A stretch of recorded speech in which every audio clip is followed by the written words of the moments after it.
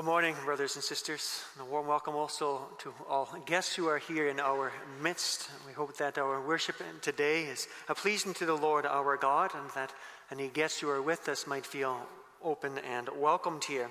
If you are visiting with us and would like to have a place to visit for coffee perhaps or for lunch, our host family today is brother and sister Dan and Michelle Schulenberg. And their children were handing out the liturgies before the service. You'll be able to find them after the service as well. But before we do begin, brothers and sisters, there are a number of announcements to be made once I find them. The following have requested to make a public profession of their faith: Denver Bikima, Dylan Boss, Joyce Malky, Brody Mance, and Liam Mans. After due examination, the consistory has decided to grant their request and thereby admit them to the celebration of the Lord's Supper. If no lawful objection is brought forward, their public profession of faith will take place, the Lord willing, Sunday, May the 28th, in the morning service. The consistory announces that Joel Robert Workman and Caitlin Christine Jonker have indicated their intention to enter into the married state according to the ordinance of God. They desire to begin this holy state in the name of the Lord and to complete it to his glory. If no lawful objection is brought forward, the ceremony will take place, the Lord willing, on June the 2nd at 2:30 in the afternoon at the Canadian Reformed Church in Smithville. The consistory announces that Stephen Hendrik Ravensbergen and Tanya Lynn Bartels have indicated their intention to enter into the married state according to the ordinance of God. They desire to begin this holy state in the name of the Lord and to complete it to his glory. If no lawful objection is brought forward, the ceremony will take place, the Lord willing, on June the 2nd at 1:30 in the afternoon at the Addercliff Canadian Reformed Church. And this week, the offertory is for the Ministry of Mercy, and likewise also on Thursday evening when we'll have our Ascension Day service. Thus far, the announcements, brothers and sisters. Our call to worship this morning is taken from 1 Chronicles 16. Sing to the Lord, all the earth. Tell of his salvation from day to day. Declare his glory among the nations, his marvelous works among all the peoples. For great is the Lord, greatly to be praised, and he is to be feared above all gods. Beloved of Christ, if you're able, please rise for worship.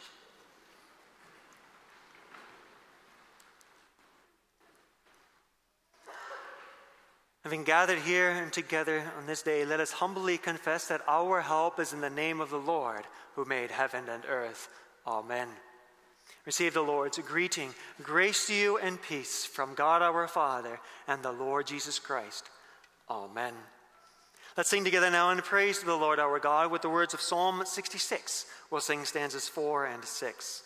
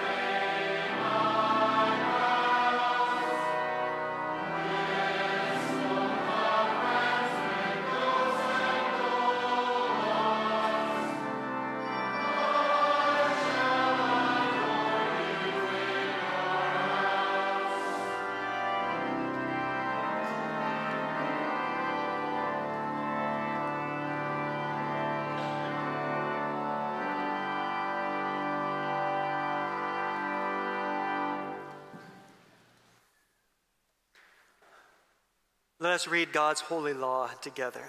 Exodus 20 we read, God spoke all these words, saying, I am the Lord your God who brought you out of the land of Egypt, out of the house of slavery. You shall have no other gods before me. You shall not make for yourself a carved image or any likeness of anything that is in heaven above, or that is in the earth beneath, or that is in the water under the earth. You shall not bow down to them or serve them. For I, the Lord your God, am a jealous God, visiting the iniquity of the fathers on the children to the third and the fourth generation of those who hate me, but showing steadfast love to thousands of those who love me and keep my commandments. You shall not take the name of the Lord your God in vain, for the Lord will not hold him guiltless who takes his name in vain. Remember the Sabbath day to keep it holy. 6 days you shall labor and do all your work, but the seventh day is a Sabbath to the Lord your God. On it you shall not do any work, you or your son or your daughter, your male servant or your female servant, your livestock or the sojourner who is within your gates. For in 6 days the Lord made heaven and earth, the sea and all that is in them, and he rested on the seventh day. Therefore the Lord blessed the Sabbath day and made it holy. Honor your father and your mother, that your days may be long in the land that the Lord your God is giving you. You shall not murder. You shall not commit adultery. You shall not steal. You shall not bear false witness against your neighbor. You shall not covet your neighbor's house. You shall not covet your neighbor's wife, or his male servant, his female servant, his ox, his donkey, or anything that is your neighbor's. And this law, where our Savior reminds us, is summarized also through the Old Testament law. He teaches us that you shall love the Lord your God with all your heart, with all your soul, and with all your mind. This is the great and first commandment, and the second is like it. You shall love your neighbor as yourself. On these two commandments depend all the law and the prophets. Let's sing in response to this law, brothers and sisters, with the words of Psalm 51. We'll sing stanzas 6 and 7.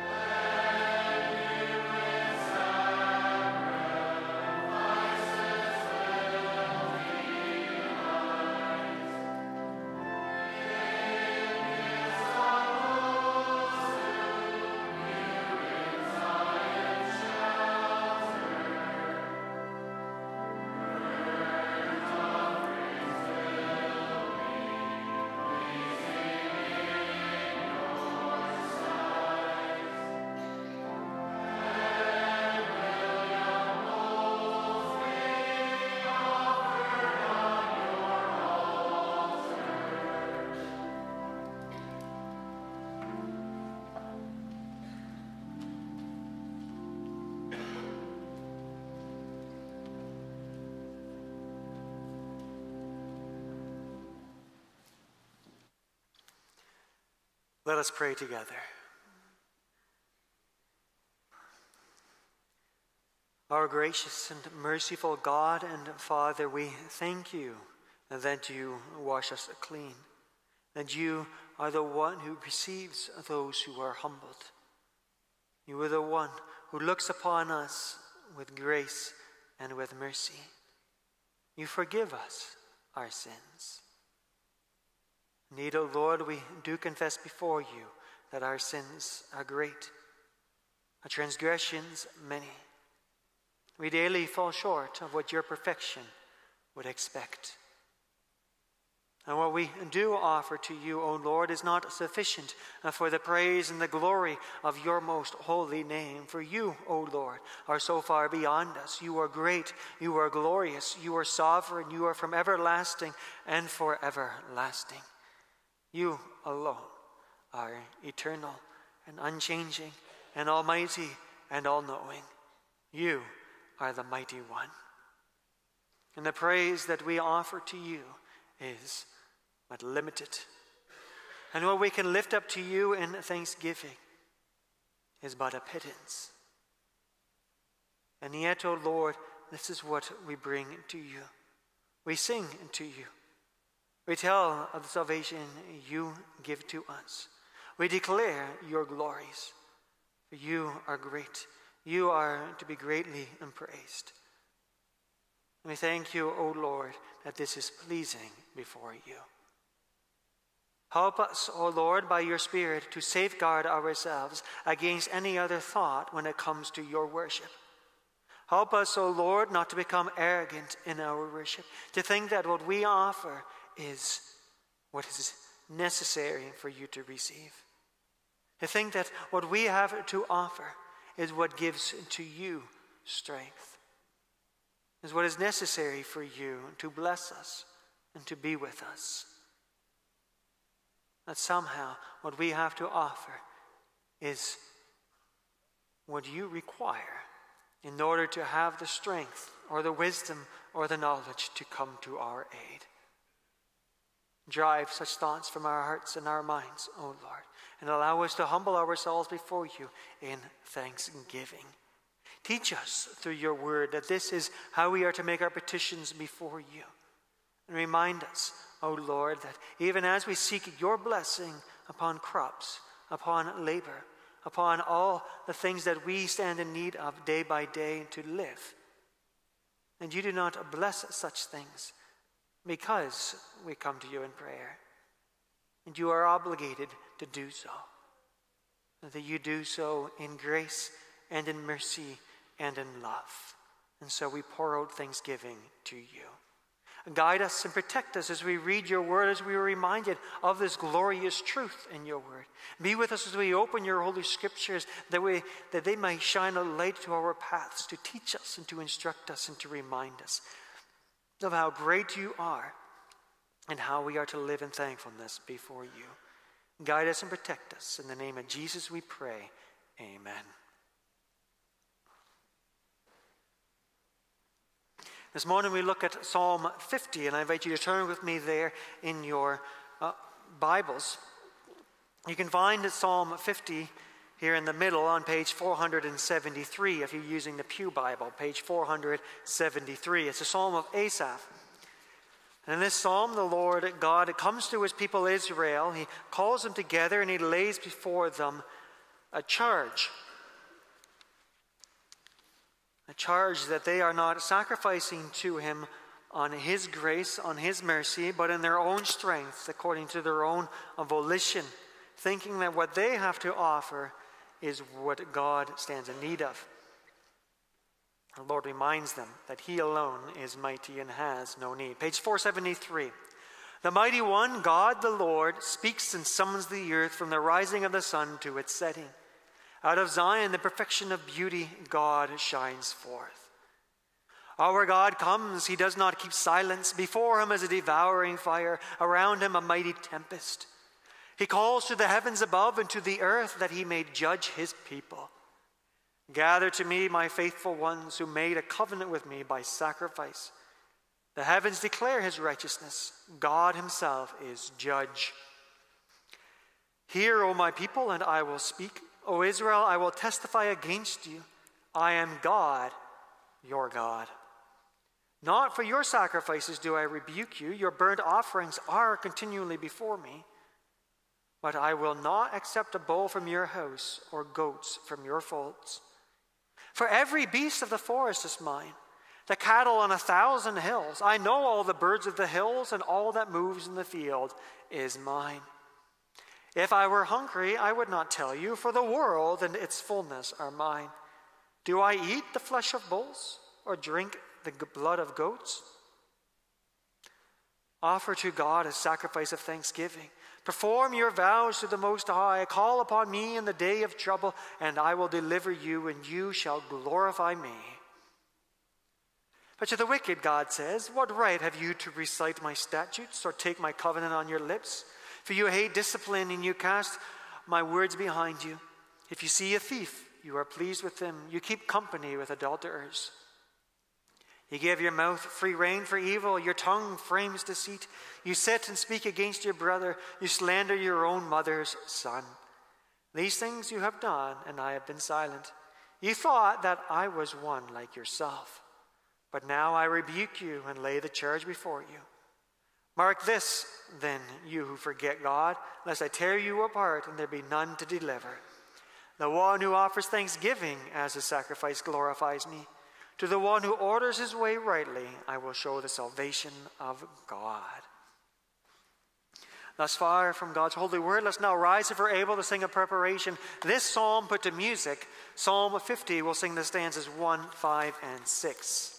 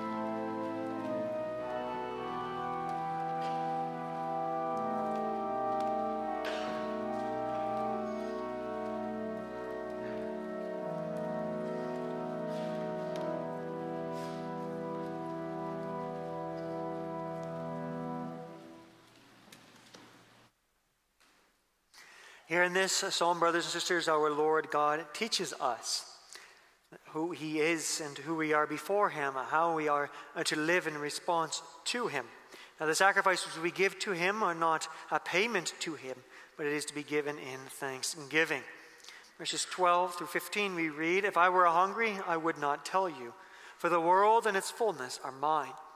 Do I eat the flesh of bulls or drink the blood of goats? Offer to God a sacrifice of thanksgiving. Perform your vows to the Most High. Call upon me in the day of trouble. I will deliver you. You shall glorify me."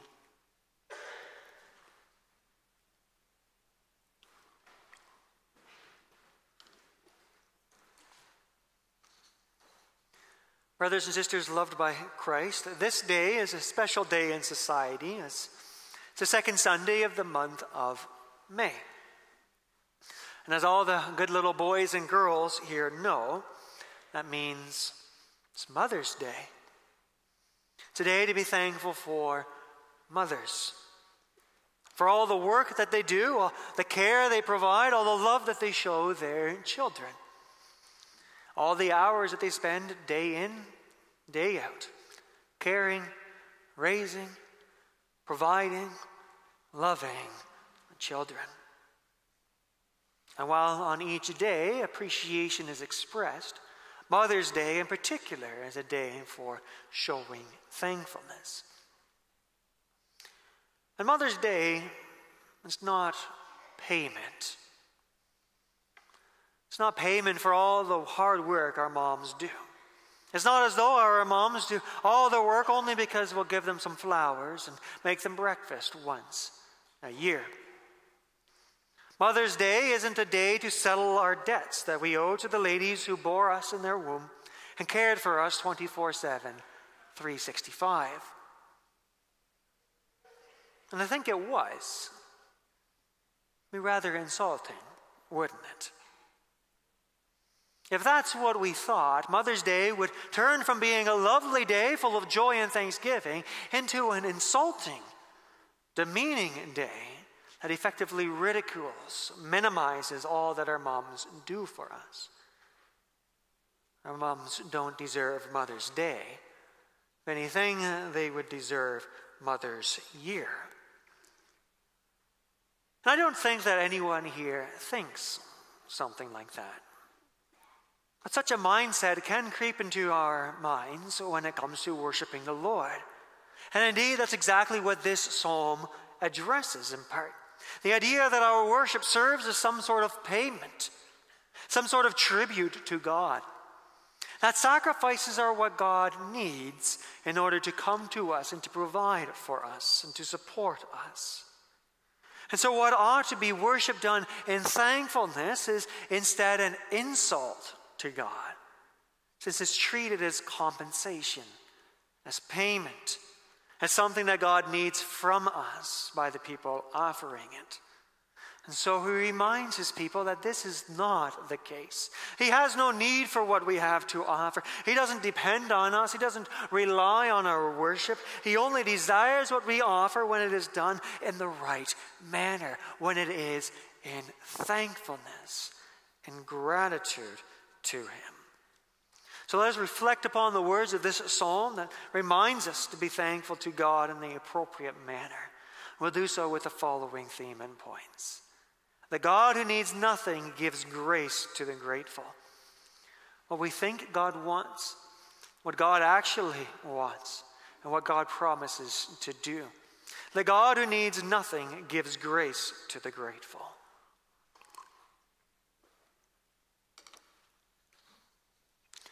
Now, the picture that's painted here, brothers and sisters, is that of a courtroom. We have the mighty one, God the Lord. He comes in order to call his people to account. For they're called to worship, but he knows that there are so many who do not.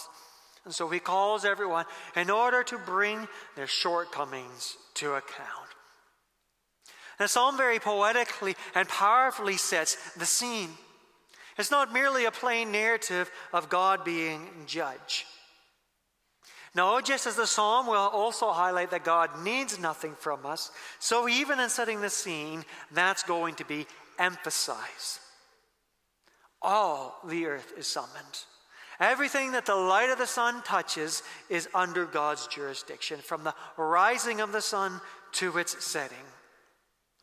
And Zion itself, that mountain of God, a hill that signifies God's presence on earth in the midst of his people, showcases the power and the majesty of God. And action unfolds in the call to this court, itself also displaying God as the mighty one. Before him is a devouring fire, around him a mighty tempest. Both heaven and earth hear his voice. It's declared without doubt, God himself is judge. Now, if you've been to an ordinary courtroom here in Canada, it's immediately obvious who the judge is. They're the last to appear. They come in through a door that nobody else uses. The presence that's announced, everyone rises. They take their seat above everyone else, and everyone immediately knows that they have the final say. How much more so when the courtroom reaches from east to west, from earth to heaven? His heralds include the stars of the sky. His presence is announced by powerful winds and fires. God is judge, and he is mighty. And with the scene established, the case begins in earnest, and it becomes clear that God has a solid case. He's taking issue with the worship that his people bring to him. And it's not directly stated. God begins by saying it's not about the sacrifices. It's not about the burnt offerings. It's not about the people forgetting about the sacrifices to the Lord. No. It's about how they were bringing these sacrifices. What sort of attitude that they had when they were bringing them forward. After all, the burnt offerings, the sacrifices that they were bringing, they were in accordance with this holy law. God didn't have an issue with the sacrificial system. He was the one who instituted it. After all, you can read about such sacrifices and their regulations being prescribed in the book of Leviticus. These were sacrifices God wanted. Nor is it about the quality of the sacrifices being offered. God took issue with Israel through his prophet Malachi, as the Israelites weren't truly sacrifices. They were only giving up the sickly and the weak. They were bringing sacrifices as an afterthought, almost begrudgingly. But that's not the problem here. It's not that the Israelites didn't want to bring sacrifices to God. No. But there is perhaps something more insulting to the Lord than that. You see, beloved of Christ, the people of Israel, the people of God, had begun to adopt the attitude of the peoples around them. That they had to bring these sacrifices, they had to, in order to give God strength. That if God was going to help them, they first had to help God. That God was depending on them in order to bring this worship, in order to live. That he was looking forward to what they had to offer every day. In effect, they were comparing God to the other gods. That he was a God who needed them, that he was dependent on them. Certainly not the case. God does not need our gifts. God is not in our debt. God does not owe us anything. Bringing worship to God does not make him obligated to respond with blessing upon us. It's not as though as us showing up to church properly dressed and singing the right psalms and saying the proper prayers, ensuring the offering bag is filled up, will somehow ensure, guarantee, compel God to show favor upon us. That Smithville will be blessed, that we will prosper, that our crops will grow, and that our labor will be fruitful. Sometimes this mindset can inadvertently, subconsciously creep in. We think that God will bless our labors if only we bring the correct worship to him. This can creep in through covenantal obligations that the Lord has placed before us. After all, the Lord has indeed said he will bless those who follow in his ways. He will curse those who rebel against him. All Israel had to stand opposite each other on two mountains. Speak about these things. They were instructed to do so in Deuteronomy 11 and 27, and they fulfilled it. They carried it out in Joshua 8. Blessed are those who keep the Lord's words. Cursed are those who reject him and turn him away from him. But this mindset of God depending on us is not how the covenant works. We must be on guard against thinking that by responding to the covenant, we're giving God what he needs. Now, this is what is necessary for us to be blessed. For though the actions are what God prescribes for us, the attitude can quickly become one of pride and arrogance, self-importance. I'm the chosen one, the chosen child. I'm redeemed in Christ. I'm living a Christian life. I'm living by God's law. Look at everyone else. If I were not standing firm here in Smithville, no church would exist. Nobody would worship God. God wouldn't be known anymore. But as the Lord makes abundantly clear in this psalm, he is not dependent on us. John the Baptist reminded the covenant people of Israel of this. Do not presume to say to yourselves, we have Abraham as our father. For I tell you, God is able to lift from these stones children for Abraham. God does not depend on us. He does not want us to think that we need to keep his worship up in order to be blessed.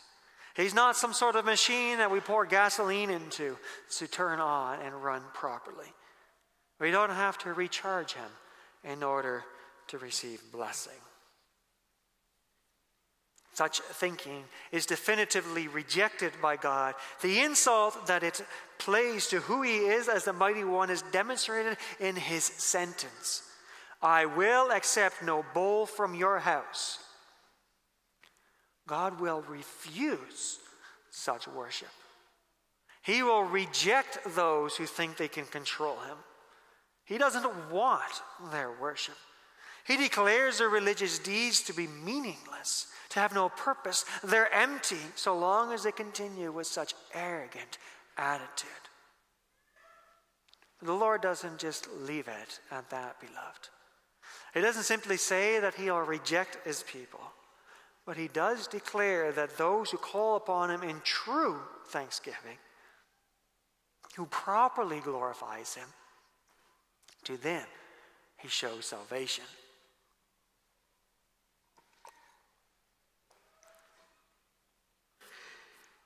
So what does God actually want, beloved? Seems like an awfully fine balance to play here, isn't it? And on the one hand, is all these sacrifices to offer to God. And anyone familiar with Israelite history, reading through the Old Testament, can recall how time and again God punishes Israel for not worshiping him, for failing to keep his ways, for not bringing sacrifices to him. And now he's taking issue with the sacrifices, even though they're being offered in the way that he prescribes. It seems as though it's almost impossible to keep God happy. Don't offer him sacrifices and judgment comes. Offer him sacrifices and judgment comes. What exactly are we supposed to do for the one who is in charge of everything, who already has everything? It's actually a question that many cynical people might have. If God is all-knowing and all-powerful, if God is in control of all things, then what exactly does he need or want from me? What can I offer this sovereign king? Am I not little more than a puppet in his hands? Does he not have everything he could possibly want? Perhaps that's on a lesser degree, that's a thought some of you might have had, thinking what to get your mom for today. What can I get my mom when her house is beautiful, the gardens are furnished, she has no lack of anything? And nothing could be truer for God. He's never hungry. He has no need for our sacrifices, nor of the Israelites. He doesn't eat the bulls or the goats. As a spiritual being, he has no need of anything in this physical realm and the whole universe. Unlike the other gods, those false gods, he doesn't grow weak because his people forget about him. It's not a symbiotic relationship with the Lord. Paul says this to the Athenians: God is not served by human hands as though he needed anything, for he himself gives to all men life and breath and everything. And so the Lord corrects his people. Forms the text this morning. Offer to God a sacrifice of thanksgiving.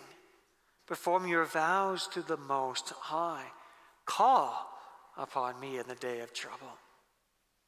It's not to be a sacrifice of bulls and goats from a position of power, but from thanksgiving. If I'm to give something to God, it's only because I've received it from him beforehand. God is the one who's given it to me. God is the one who's given me life. And all of our giving must be done in gratefulness for the grace he pours out on us. So our sacrifice is to be a response to what God has given. It's not an initiative on our part. It's not we who come to God.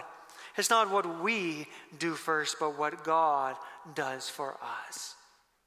As John writes, we love because he first loved us. Thankfulness, gratitude for grace, this is what defines our worship before him. And that's what the Catechism says to us as well. Our lives are to be lives of thankfulness before him. And this is how we are to understand vows. Even despite the Lord saying that he needs nothing from us, we still have this language here of paying vows. Now the ESV gets around this somewhat by speaking of performing your vows. But it is still speaking of paying a vow. But I appreciate the language being used by our translation today, since it draws our mindset away from the idea of payment like with a salary or a bribe or a bill. A vow is a promise you make before the Lord, and it's carried out in response to his grace and faithfulness. It's not a paycheck, but rather a commitment to keep your promise, to keep your word. More than that, performing the vow means you continue to trust in the only trustworthy one. You've committed to the owner of all things. You've looked back at how he's helped you before, and you're looking forward to how he will be with you as you fulfill the vow. And this is what the Lord wants. This is what God expects from us. We're to respond in thankfulness to him, acknowledging our dependence on him. Even though we have nothing to offer him, we still give what he has given to us in thankfulness. He needs nothing from us, gives everything to us, and so we give back gratitude. So we're forced in the final action, the reminder to call upon him. One who truly loves God and worships him in an appropriate way will likewise not despair when things aren't going well. They'll call on him in the day of trouble. Because the relationship with the Lord doesn't hinge upon doing good things for God, because it's not about us paying God what he needs in order to help us. When we suffer want, when we fall short, when we struggle, that's not a cue for us to stop giving to God. It's not as though God isn't getting enough from us in order to help us. For God's not the one who gets in trouble. God's not the one who needs help. He alone is the mighty one. He alone is the one who can save. He alone is the one who does not hunger or suffer want, can freely give to those who do hunger and suffer. When we acknowledge he already has all things, has no need for anything, we can come to him and seek his help when we are in need. This is the correct perspective, the right mindset. That's what God actually wants from us. And when we come to him in a humble way, when we seek to do his will, we may witness what God promises to do.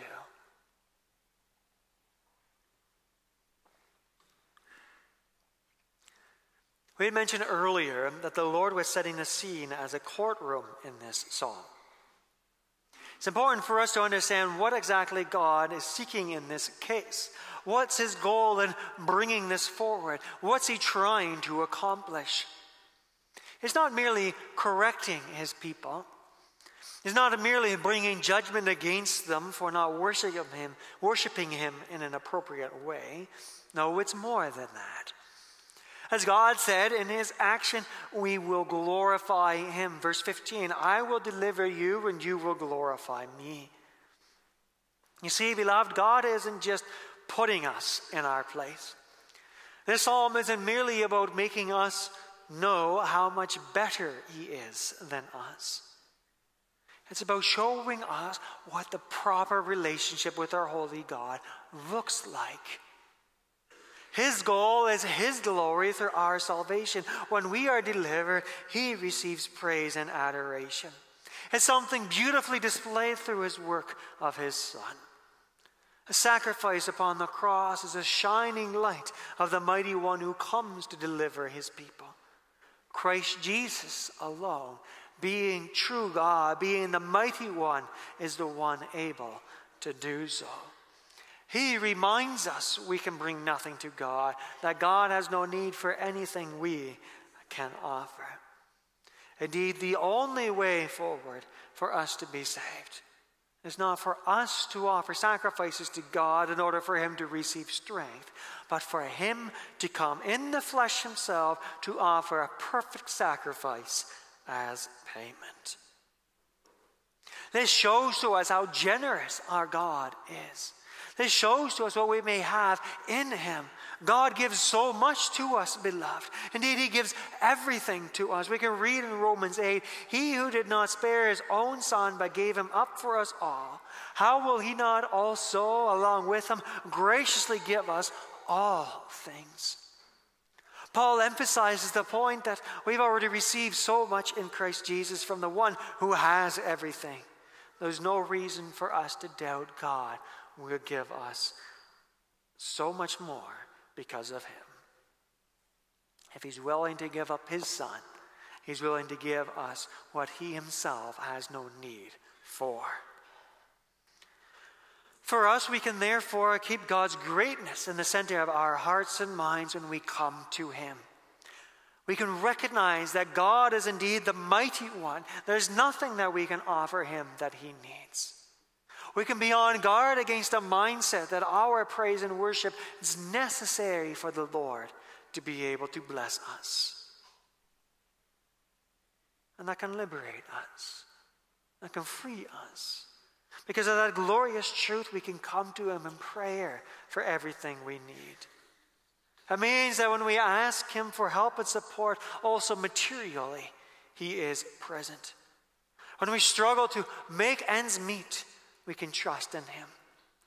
We don't need to worry about whether or not our financial contributions are what causes him to bless us. We can freely give back to him what he has so graciously and generously given to us. And we can trust he will deliver us in all situations. And it's not just on a day for remembering crops and labor that we acknowledge our dependence on God, but throughout the year.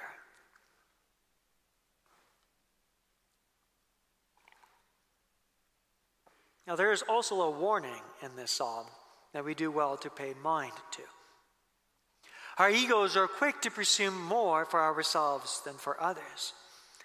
Hand in hand with feeling that we can give God what he wants goes the attitude that we can therefore do what we want, that we're in control.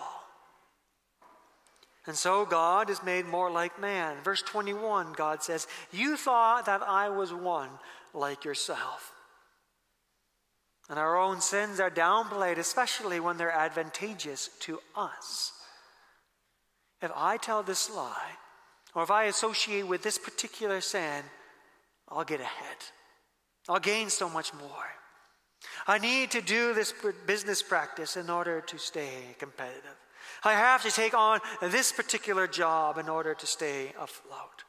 We're so quick to take matters into our own hands rather than trust in the one who owns all the beasts of the forest and the birds of the hills.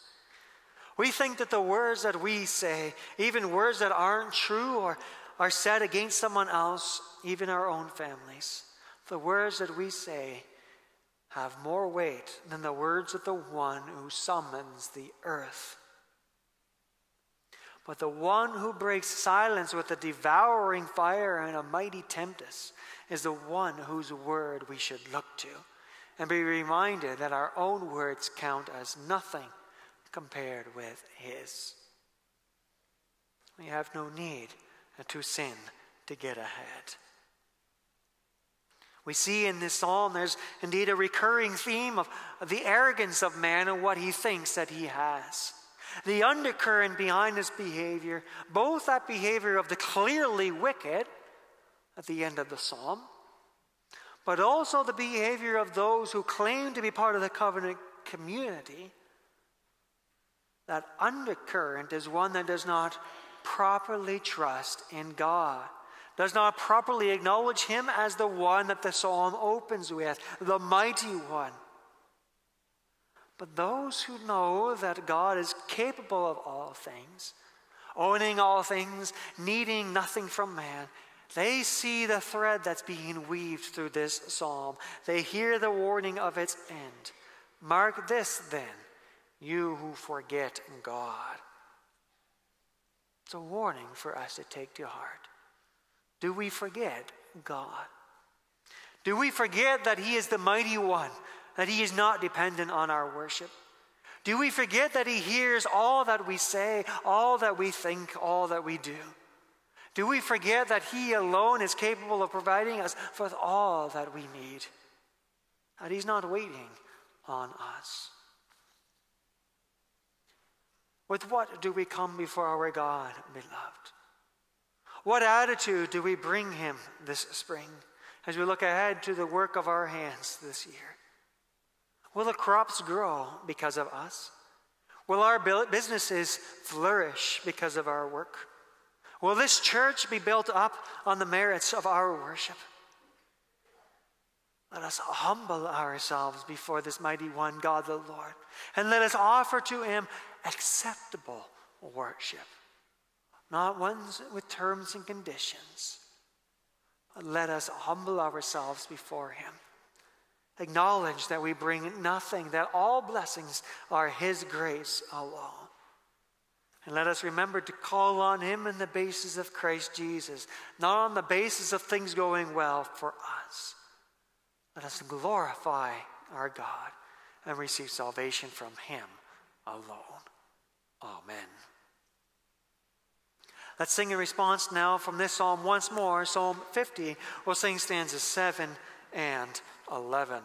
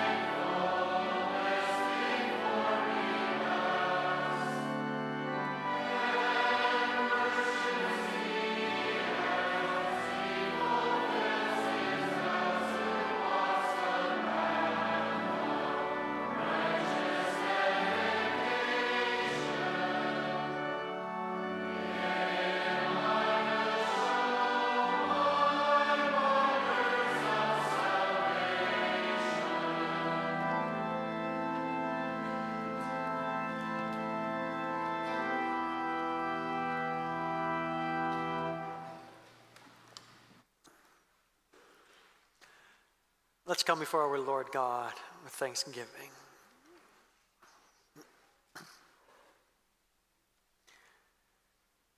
Gracious and merciful God and Father, we thank you that you are an almighty God, a God who has no need of anything. You are alone, the Lord and giver of life. You alone are the fount of all that is good.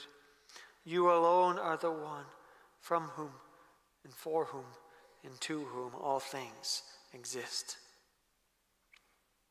And so what we can bring before you is insufficient in the praise of your name. And yet, O Lord, we bring it to you all the same. For we are grateful to you. We are thankful for all that you do, all that you've done and all that you continue to do for us. We are thankful that you give to us new life in Christ Jesus, that you work in us by your Spirit, that you bless us day by day, all the days of our lives. That even though we live in a world that is broken by sin, we are not abandoned, but that there is a hope for eternity on this earth made new again. And we thank you for the peace that gives us, for the hope that gives us, and the strength that you provide, living before you in the blessings you pour out day by day and year by year. Indeed, O Lord, we give thanks to you for the years that you give unto us.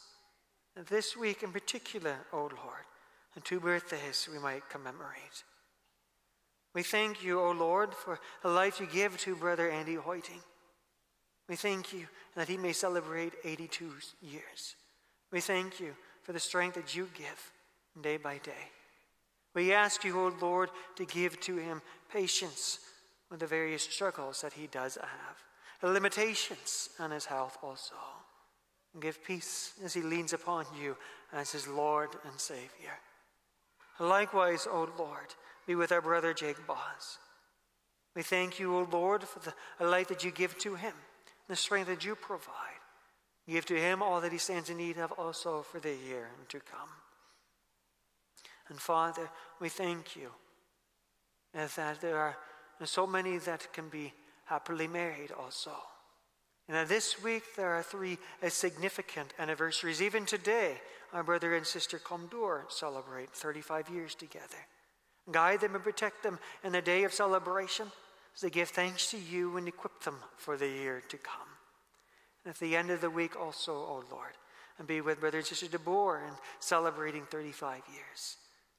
And Lord, we thank you for brother and sister Van Woudenberg receiving 55 from you on Thursday. We thank you, O Lord, that through the ups and the downs of life, through the graces that you provide, faithfulness to marital vows may be carried out. Guide and protect them also in the year to come.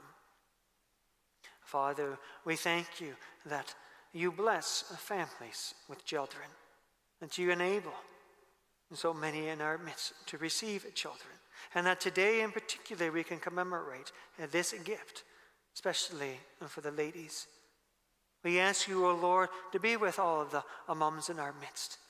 Be with all those that are expecting children, all those that have received children, and all those that have raised their children in the fear of your name. We ask you, O Lord, to be with those that desire to have children but have not been blessed with any from your hand. Surround them also with your love and your care, that they may trust in you and in your ways, and give peace and give comfort and give solace. Be with those that have been forced to bury their children, and to have been promoted to glory before they themselves. Grant also comfort for them in this. And Lord, today we give thanks in particular with our brother and sister Heemskirk. This past week, our sister could become a mother once more, and that they have received together a young boy. Guide them and protect them and bless them in raising Liam in the fear of your holy name. Father, we ask you to surround also the Nichols with your love and your care. Our young brother has been in and out of the hospital this past week. Grant, O Lord, that the various tests may provide an answer. Grant, O Lord, that the doctors may be able to provide an answer, that they may be able to prescribe treatment, and his suffering may be alleviated also. Father, we ask you to be with our sister Judy Vandevelde as well. We thank you that the surgery that she has received went well. And grant that her road to recovery may carry forward in the weeks to come. Guide her and protect her. Lord, we thank you for the hope and the comfort that we may all have together, even as we celebrate and even as we lift up needs before you for the joys and the sufferings that we experience. We thank you that we may do so as brothers and sisters in a corporate environment, and that together we may be called the brothers and sisters here in the Smithville Canadian Reformed Church.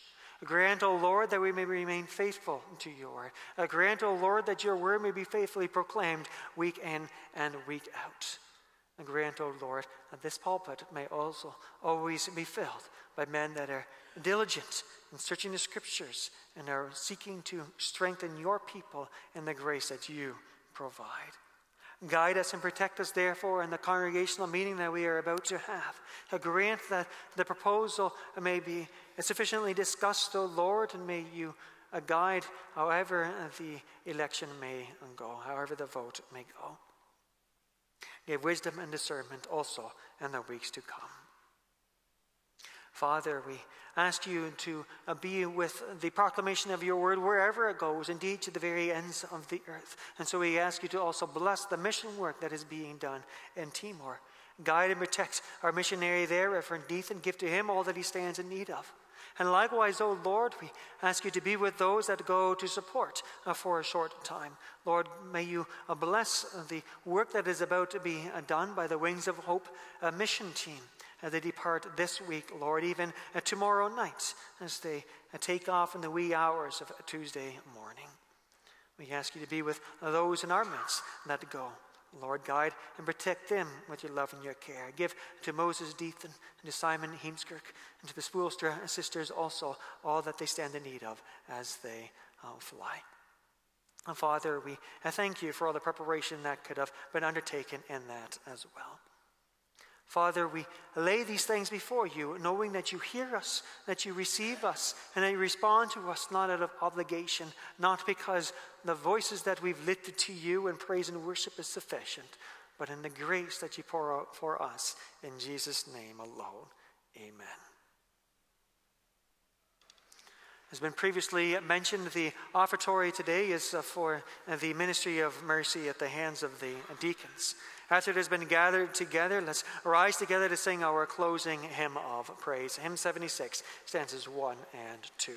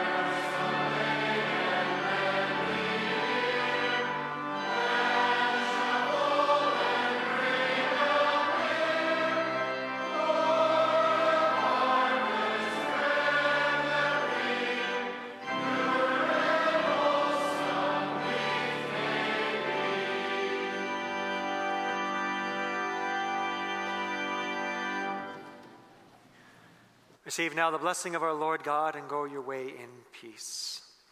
The Lord bless you and keep you. The Lord make his face to shine upon you and be gracious to you. The Lord lift up his countenance upon you and give you peace. Amen.